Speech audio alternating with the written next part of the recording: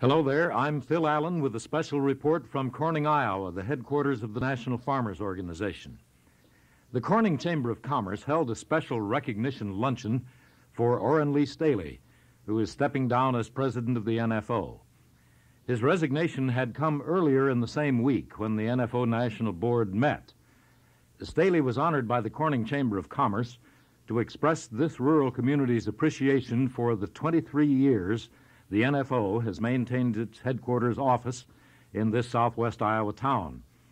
There were many reminiscences about the days when the NFO was first a storefront office and through the 2 decades that it has grown to its present position as hub of a nationwide structure. The NFO headquarters has brought some 180 families to this community and provided jobs for others who already were residents of Corning. In his response, Staley talked about some of the early days in Corning and recalled old times with Harry Grundman, a Corning insurance executive who was an early-day NFO president and was the first national vice president. Austin Turner of Corning is the nephew of the late Dan Turner, who was a Republican governor of Iowa during the 1930s, just before the New Deal. Austin Turner also spoke at the Corning meeting and recalled with Staley how Governor Turner helped organize the then infant NFO. Turner praised Staley for the battles he has waged as NFO president against powerful forces. In his response, Staley explains a point that has been the subject of reporters' questions about why he stepped down as NFO president. He talks about the Des Moines meeting for action late last summer. But it goes back to August 3rd, when I said very clearly to 10,000 people there that the systems and structure of NFO are ready, that we brought in the professional people, the know-how, the best there is in dairy, hogs, cattle, and grain, and our members are getting the best prices available to farmers. I said that several of us want to know, I'm speaking primarily Orrin Lee Staley, that whether or not support is going to come rapidly, overwhelming support to be able to reach the goals by the 1st of March. And if the farmers aren't going to give that support, we want to know so we can go back to our own farm. Following Staley's address, the new NFO president was introduced. Devon Woodland. He has served for 8 years as vice president of the National Farmers Organization. Woodland is from Blackfoot, Idaho.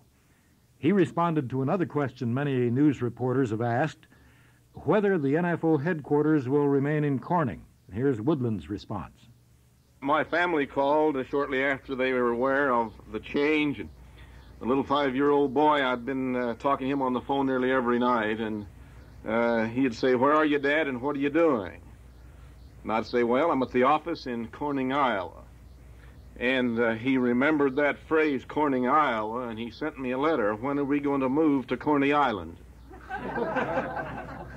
Well, let me assure you of this, that my roots are in the West. I have to talk my family out of coming to the Midwest nearly every time I go home. The office is in the ideal environment, where it ought to be, and will stay. So we want to put your minds at ease about any major dramatic changes that are going to take place. It's not going to happen. The goals were established. We're where we are because of those goals. And we're going to pursue those goals right here with you. And there's nothing better than friends on your left and your right, behind you and in front of you. And thank you. Devon Woodland of Blackfoot, Idaho, is the new president of the National Farmers Organization after 8 years in the vice presidency. He took over late in January when the NFO National Board announced the resignation of Orrin Lee Staley, who had been president of the NFO for 23 years. This is the first visit we've had a chance to have with Devon Woodland since he became president of the NFO. First, Devon, I understand you've been getting phone calls. Yes, Phil, we've been getting phone calls from all the areas of the United States, from California onto the East Coast, from people that we haven't heard from since 1968. These people are saying, all right, now let's stop pointing fingers at each other and let's get on with the job. Get back to the goals of the organization, recommit ourselves to reach those goals. And so it's encouraging now that NFO is going to be a melting pot for all farmers and ranchers, regardless of the background they have had with NFO, regardless of the organizations that they have now been involved in. That we're going to blend them all together and circle collective bargaining and zero in on those goals, which is to someday establish our right to price and establish farm markets at the farm level. Why don't you review what the NFO's goals are?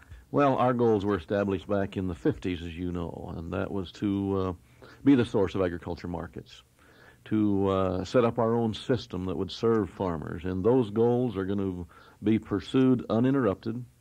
The programs that we now have are going to be continued without any interruptions. We're just going to do more of what we're doing because we have now fine-tuned the programs to where they will serve the farmers and ranchers. We have now have the professional people who are supervising and giving directions to these departments and these programs, and I'm convinced in my mind, Phil, that we're ready. The organization has everything we need, with exception of more commodity, which is the strength and power we have, hence we call it farm power. We were there, the NFO News Department, when the NFO National Board had the meeting when Orrin Lee stepped down and you took over as president of the NFO. You said something at that meeting which I think is quotable, and I'd like to have you go over it again if you would. You said you wouldn't have taken on this responsibility if you didn't think it was achievable. Well, it's a real challenge, and I've never seen a challenge like this in my lifetime, and I don't suppose very many people will be faced with such a challenge. But I accept the challenge, fully realizing the responsibilities that go with it. And if I were to think for a second that we could not achieve the goals of this organization, I wouldn't have accepted the challenge. I'm convinced we can. I wouldn't want to be associated with or have my name associated with not being able to reach a goal.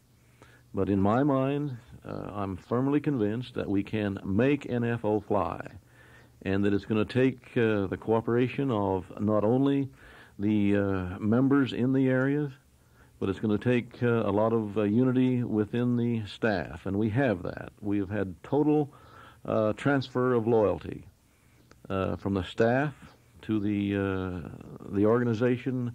We have recommitted ourselves to those original goals, and so, Phil, I'm convinced that we can make it work, and I'm excited about it because a challenge always causes you to reach deep down and pull from things that you've never exercised before, and this is what we're doing, and a year from now we're going to talk about some of the problems we now have and how we whipped them. That's Devon Woodland, president of the National Farmers Organization. We had this visit, the first interview with him since he became NFO president. Woodland emphasized that the established goals, contracts based on cost of production plus a reasonable profit, are being pursued without interruption. Incidentally, Devon Woodland has an excellent track record. He was one of NFO's best organizers, even before he became vice president 8 years ago. We had a conversation recently with Walt Hackney, director of the cattle division of the National Farmers Organization. He had appeared as special guest on a radio talk show, so in this interview I just echoed the questions most frequently asked. The first question reflects the concern many people have for the consumer in these days of high food prices. The biggest question I get from the consumer is, when will this erratic rise and fall of the food prices on a retail level stop? Why can't agriculture stabilize their products as the steel industry has, as the automotive industry has, or the oil-producing industry?